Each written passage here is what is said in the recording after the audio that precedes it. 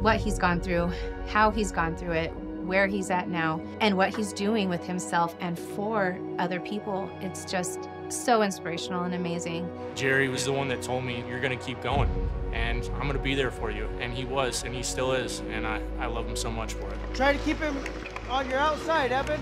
Jerry's what we would call a grinder. Every successful team needs a Jerry DeVaul. My football coach used to have this saying, it's far from the heart, right?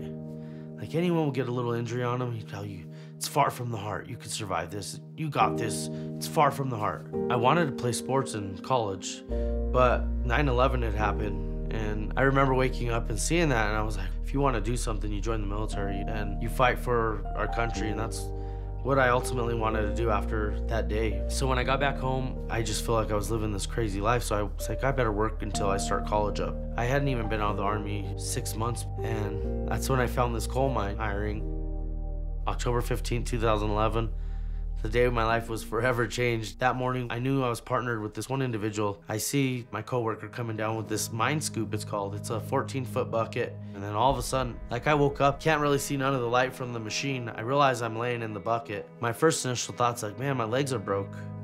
I better see how bad they are. So I grab my headlamp, reach up top, set it here on my chest, and I bend the right leg. And I'm like, oh, I'm in some serious trouble, At that particular moment, I knew that I wasn't gonna have legs. The first parts were hard for both of us. Just him having to be on as many pills as they were prescribing him, that was affecting him a lot. Things were just spiraling out of control. My life was just this wicked mess. I think we were dropping my daughter off at the airport. We were on our way back. And I happened to see a big bus. One side of it was Avalanche Sled Hockey, and I said, whoa, Jerry, look at that. What is that? So I got out of the car. I was like, hey, I'm interested in sled hockey. He's like, oh, come down to Ice Ranch in Littleton on Saturday, 6:55, be there. So I get there, these guys are pretty fast, And then all of a sudden, this dude just comes up to me and he lit me up, and I was like, oh, I could hit people like this and not get in trouble? Like, oh, this is my new sport. One hard, one hard. Jerry brings that fire and passion every time he gets on the ice. The camaraderie he found was comparable to something he had felt in the Army. Oh my goodness. What's up, Eric? What's going on? We'll still put the bid in for the national tournament for next year. For 2025? Yeah. He said there's only one team right now that is looking to host the national championships. Yeah, he's got the 10th or something like that, the 10th to the 12th. I'm probably stopped short of Jerry saved sled hockey in Colorado, but pretty darn close. He's the hardest working guy on our team, whether it's on the ice or doing the stuff off the ice as far as volunteering for our team, doing charity efforts for our team. Jerry sees when people need help, and he's the first to raise his hand. The hardest part about separating from the military is you don't feel seen, and you don't feel like you're part of anything anymore.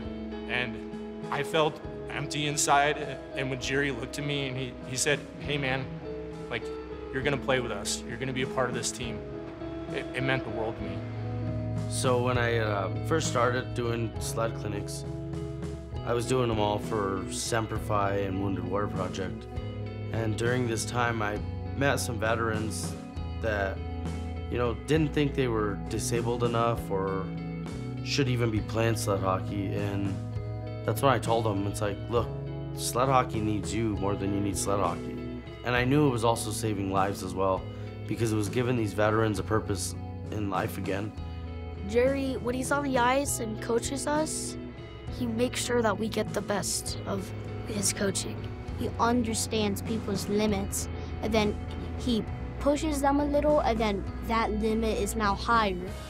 Small areas, hockey's won, not in the large game. Let's go. Tight areas. Spreading the word and the awareness of certain situations, that's what Willie O'Ree did. He broke the grounds, was in uncomfortable situations, in positions that most people would have given up on. Being nominated for the Willie O'Ree Community Hero Award presented by Discover means the world.